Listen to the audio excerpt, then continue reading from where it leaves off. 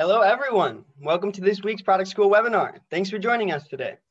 Just in case you didn't know, Product School teaches product management, product leadership, coding, data analytics, UX design, and digital marketing courses online and at 16 campuses worldwide. On top of that, every week we offer some amazing local product management events and host online webinars, live streams, and Ask Me Anything sessions. Head over to productschool.com after this webinar to check them out. Today, we have an awesome guest presenting. I'd like to introduce you to Gaurav Kumar. Gaurav has a keen interest in solving complex problems in healthcare with data and design.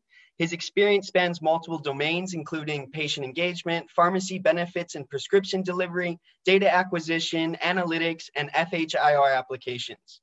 Beyond thinking about products, Gaurav stays curious about cosmology, neuroscience, music, and art.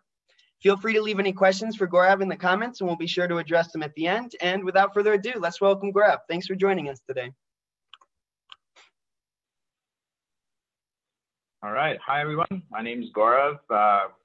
Quick mic check here, Dan. You're able to hear me and see me okay? I can hear and see you. Perfect.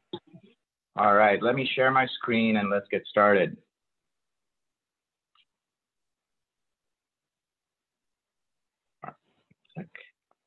All right. So just a quick intro beyond what Dan just mentioned that Instacart currently, so Instacart delivers groceries.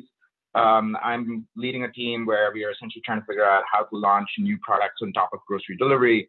And what I'm talking about today about how to convey product principles, I think fits very well into the sort of organization that Instacart is. There's many moving parts.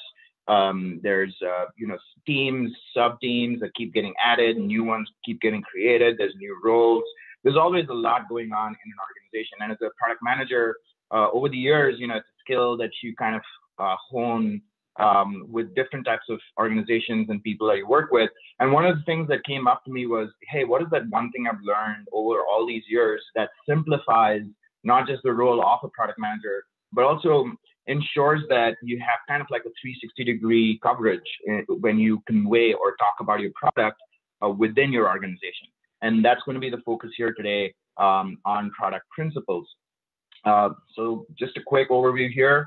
I'm going to start with, so there's product requirements and there's product principles. And what I'm going to convey in today's talk here is the distinction between the two.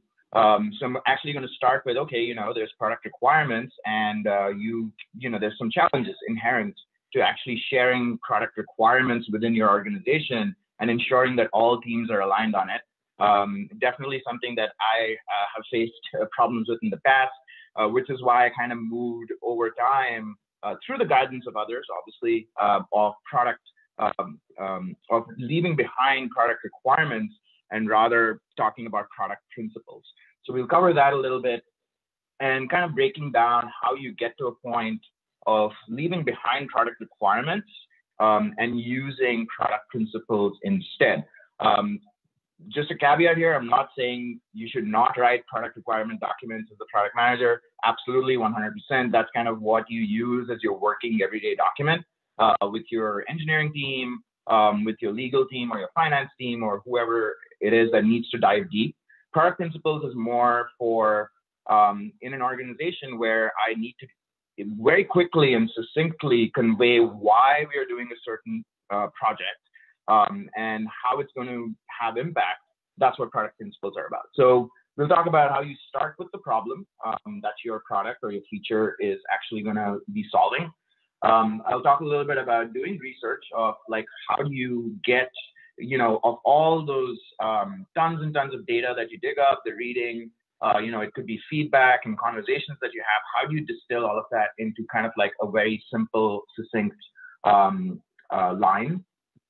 I'll also talk about knowing your audience. So the good thing about product principles is since it's a shorter, more condensed version of an entire massive product requirements documentation, you can quickly tweak it. So the kind of language that you would use when you're doing an executive summary for your leadership team versus you're sitting in the support organization with all the support agents and you're trying to convey the same message to them, you can tweak it very easily so that each audience actually gets that impact and understands the same thing. And then we'll talk about actually presenting them and we'll finally end up with a quick Q&A. So getting right into it. So what, the challenge that I've had in the past is, I'll be working on a project. I have a product requirements doc, which spans pages and diagrams and pseudocode and what have you. And someone or the other comes up and says, hey, I heard you're doing this project, you're launching this feature. I want to understand what it is you're doing. And normally I would just send them a link to this massive Quip or this Google Doc. And literally 100 times out of 100, I hear back within an hour saying, yeah, I have no idea what you're talking about. Can you break it down and simplify it for me?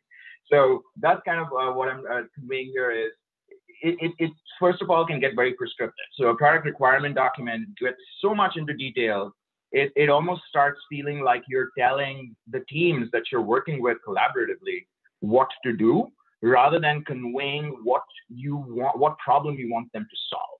So that's the first problem with trying to convey your product or your idea within your organization by sharing product requirements. This is a big one. What works well because one person doesn't, the other person just does not get it. So again, I'm going to touch upon, knowing your audience and kind of like how you can tweak that and how product, from a vision perspective, how the product principles actually help. Feature overload. Product requirement documents, and this is a good thing, a well-written PRD will have all the features, will have exactly how they work, what are the edge cases, how do you deal with the edge cases, what are error states. But again, that's too much. For someone who wants to get a quick idea of why they need to support you as a product manager, as a product owner, it's a lot. The other thing is there's two types of things that happen depending on the projects or products you're working on. As Dan mentioned, my background has been extensively in healthcare.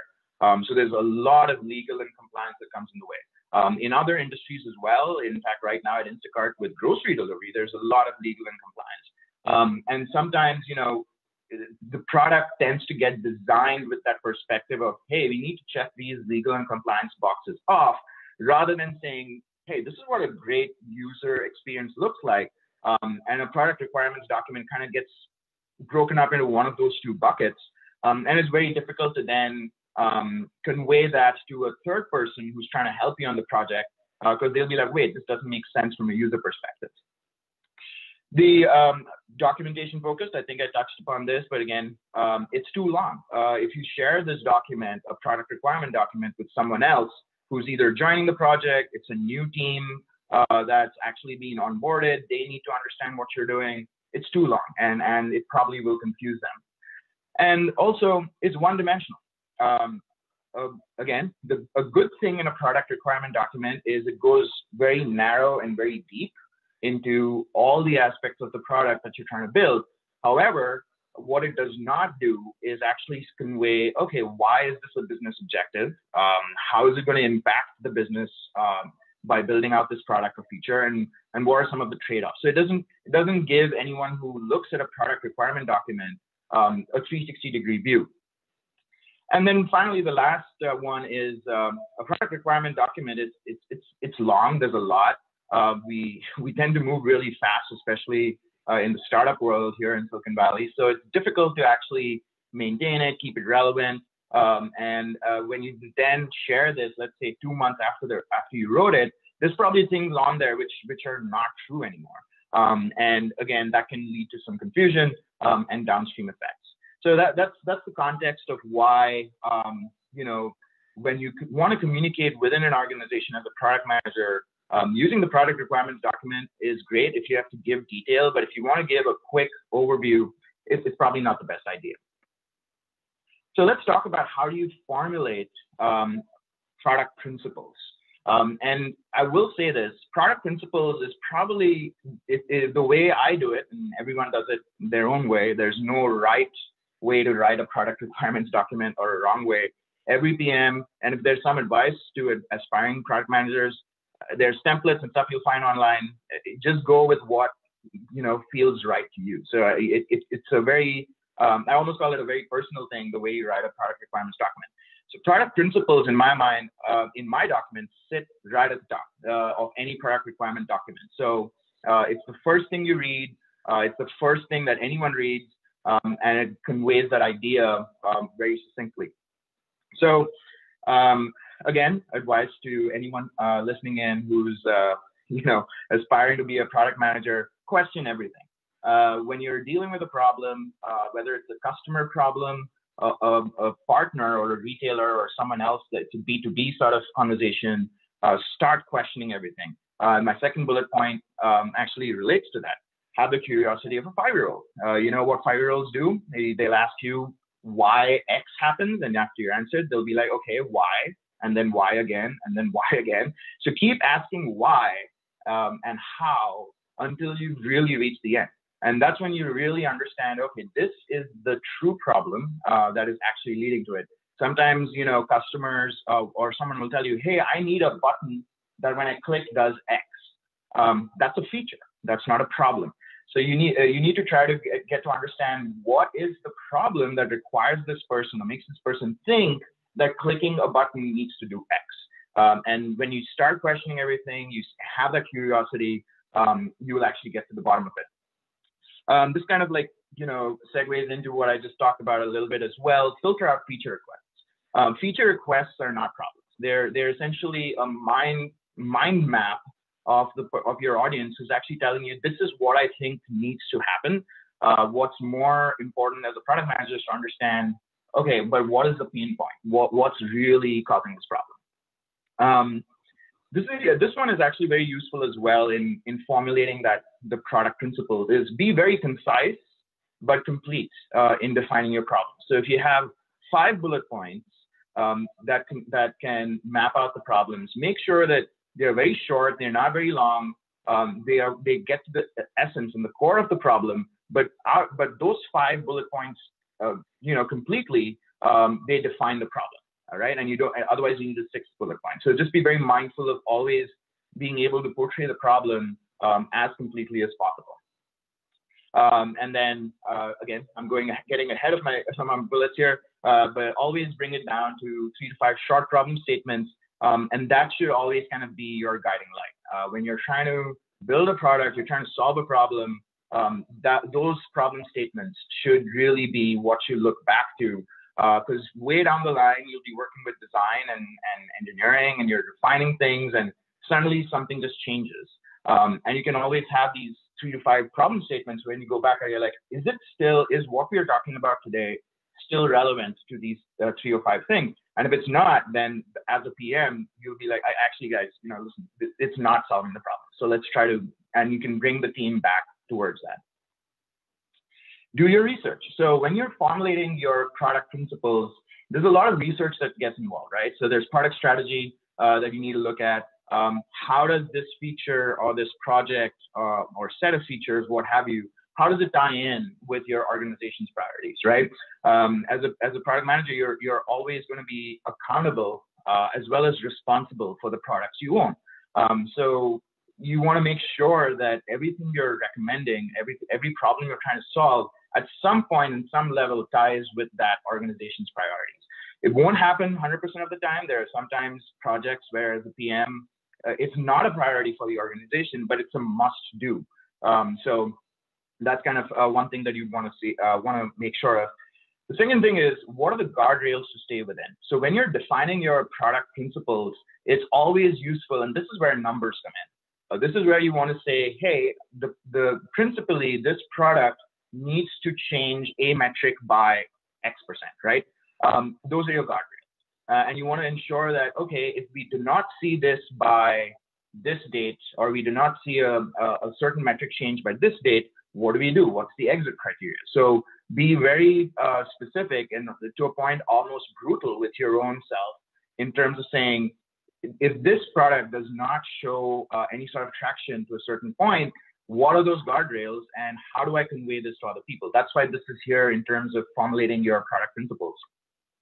And then finally, what are your trade-offs, right? So obviously, every product org I've worked in, there's no concept of infinite resources. That doesn't exist anywhere. What are the trade-offs? By doing this, you're obviously not doing something else. And it kind of goes back to the first bullet point here is, you prioritize this product, you prioritize this project. What are the other things which are not happening And why is it okay for those things to wait for 1 month, 3 months, or 6 months rather than doing it now? So it should be very clear when you're doing your research that you understand that, and it should distill all the way into your product principles. Voice of the customer. Great product experiences, customer experiences, always think of solving the problem for the end user, right? So customer can be, in the B2B world, it could be the CFO or the finance team of let's say, a fintech product you're working on, or it could be an end consumer in a B2C world. So there's many extensions of the term customer. So understand what their problems are, and then partner closely with them through the design process. The typical world of you go away for 1 month with your team of engineers and your designers, you come up with a design, and then you go back to your customer, that can lead to a lot of churn. So partner closely with them, get that data, and going back to defining the problem, it helps you really identify what that problem is and if you're solving it. Remember those 3 to 5 problem statements I talked about? Make sure you have a 1:1 relationship between your problems and solutions, because that's ultimately how you're going to show value to your customer that your product has met or has solved their problems. So make sure you're aligned between problems and solutions and features. And this is a very important lesson that I learned over the years. When I first started out as a product manager, obviously, you want to impress, you want to be good, you want to do well within your organization. And when you're working with your customers and your partners, you want to say yes to everything. Build a dynamic where you can actually say no. There's only so much you can do. There's only so much budget that your team has. And sometimes some things that customers come up with are not necessarily a priority, because there's 2 parties in this. It's not always one-sided, I'll do anything for the customer. It's also what can we do given the time we have. And just referencing back again, being very clinical in defining those problem statements is super helpful, because then you can go back to the customer and say, hey, you've asked for this, but it's not in this 3 to 5 things which are your problem. So sorry, no, we cannot build it. Maybe let's take it for this project, for this effort. This is kind of like the box that we're solving for. And then cross-functional input. This is voice of the customer internally. So as a product manager, I view customers in 2 groups, right? So you have the customers outside the organization, and then you have customers inside your organization as well. So get their input, talk to every team. Like this, literally walk around. It could be in the lunchroom. There's someone you don't really know, and what their job is. Be like, hey, I'm the PM for so and so. And we should talk. Like, maybe this will affect you, maybe it won't. And if it does, you're actually getting all that input that's leading into your research. Rally people to contribute. So, even if there was way more than 24 hours in a day, as a product manager, you can't get to everything. And sometimes you want to look to the other experts cross-functionally to give you the input. So make sure you're not the only one doing all the research. You're not the only one pulling things together. Rally people to be like, hey, this is why we are doing this. Can you give me this input? And then, of course, the last part of it, make sure everyone is informed. So once you've done the research, and that's the product principles part. When you inform everyone, you go back to them by saying, here are the product principles. Let's talk a little bit about knowing your audience. Design looks at things differently, as does Eng versus ops or legal or support or leadership. So when you are formulating these principles, always know your audience. Who are you presenting this to? Designers require something very different from what your legal team would require, or what the support team requires. So just make sure that you're conscious of kind of looking at who you're sending this to or who you're presenting it to, and then kind of framing the aspect of it. And as I mentioned right at the start, with a product requirements documentation, it's very hard to do that. With product principles, since they're concise and simple, you can very quickly tweak things and throw in things which are relevant to each group that you're talking to. Also, the other thing is, we are all human. Everyone understands things very differently. Some people are very visual. For them, 5 bullet points or even 3 makes no sense. Maybe a simple diagram does. Some people like stories, formulate a short little paragraph of a story of, here's Jeff. Jeff has problem X, and my product helps solve it by doing Y. That kind of thing. Engineers, they really sometimes like pseudocode. So, I've sometimes written a very short, 2-line statement by saying, if this, then do this, else do something else. And that's how they understand things. And some people are just purely conversational. You can't just hand out the document and expect that they get it 100%. They're more interpersonal, and you need to have a conversation. So the lesson really here is, as a product manager, to be really successful in communicating your product internally within your organization, as well as trying to get people to get excited about your product. It's very important to understand everyone's unique style and then tailor your conversations based on that style. Simplify your message. This is a very good lesson I learned. Test it. When you've written your product principles and your short, brief statements, ask a partner, outside of work, or a friend at work if they get it. I've sometimes, going back to the break or lunchroom analogy I give you, I've just generally asked people who have never met. I'm like, hey, I'm Gaurav, and can you get what I'm trying to say here? And if they don't get it, that means you're not going to be successful in conveying what your product is actually doing. Your detailed specs can come later. Try to get the product principles right first, because this is going to be your driving light, which can actually help you build your product specs. And finally, rehearse. Before any conversation I have with either of these groups, I always go back. It could be 5 minutes, it could be 10 minutes, and I look through it and I go through the conversation in my head. I'm actually like, okay, this group needs to understand the impact of this product, and I need to make sure that everyone's time is precious. In the startup world, especially, things move really fast. You cannot have a 30-minute meeting anymore. Sometimes you have to do 15 minutes or maybe even 10. So how can you be super effective in a very short time frame? And that's why know every number, every problem, and every metric, so that you can be very concise, very clear, and very effective in a short period of time. Finally, let's come to what it is about product principles that helps you do this. So you've gone from pages and pages of requirements that require parsing through, which different people understand differently, and you've gone to a few lines, so it's very portable.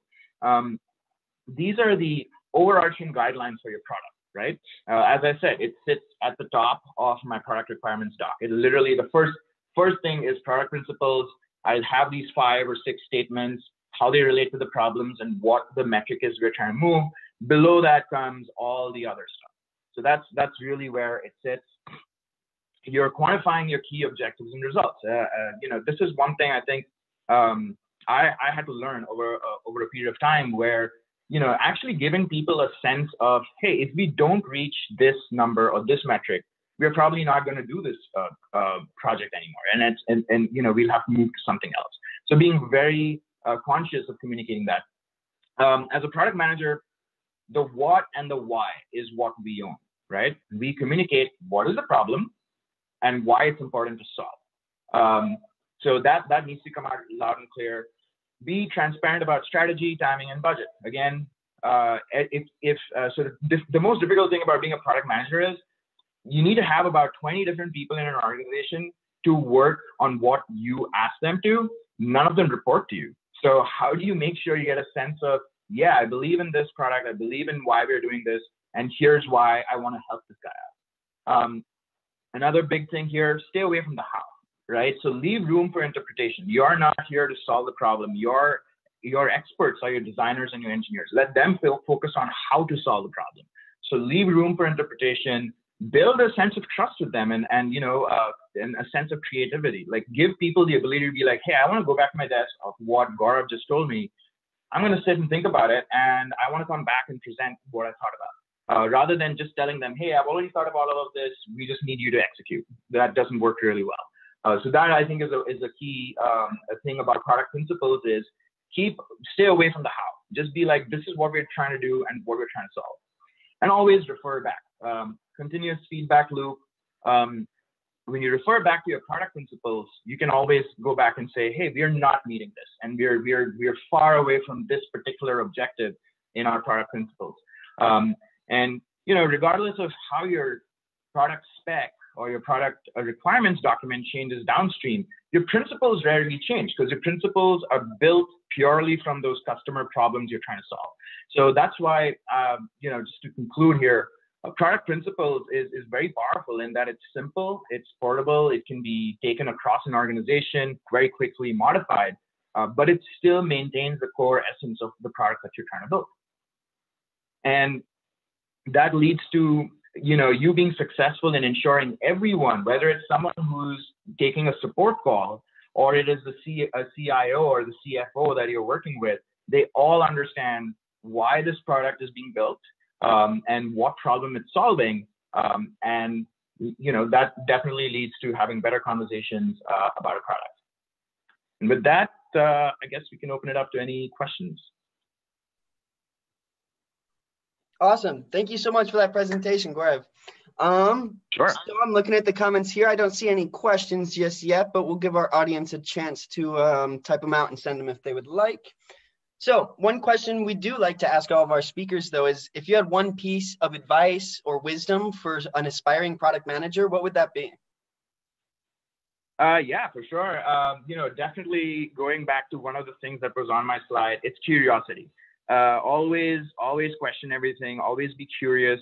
One thing I do is when I look at a new app or a website, or it could even just be, like a certain kind of truck, which I've never seen. I'm always curious. I'm like, well, how does it work? So what are the moving parts? How do they all interact with each other?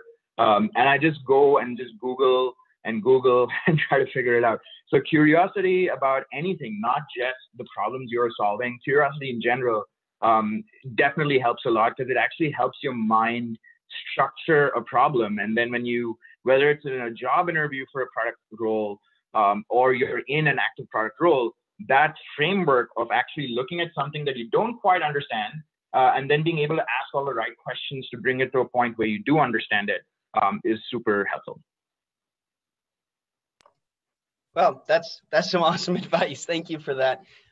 Yeah, so I think that's it. That rounds it up. I don't see any comments here in the Facebook.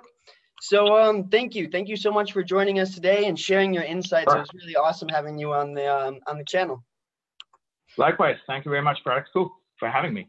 Cool. So before we go, I just wanted to give our audience more information on our upcoming courses and events so they have the resources to become a product manager. Product School's product management, product leadership, coding, data analytics, UX design, and digital marketing courses are taught by industry experts working at companies like Google and Facebook.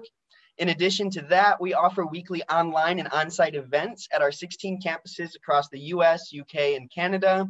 So if you're located near a campus, make sure you stop by one of our weekly events every Wednesday and Thursday. You can also find us on social media at Product School, and be sure to keep up with the latest product management content at the product blog at productschool.com. Thank you all for joining. Enjoy the rest of your day, and I hope to see you next week. Thank you, Gaurav, again. Have a good one. Thank you, everyone. Bye.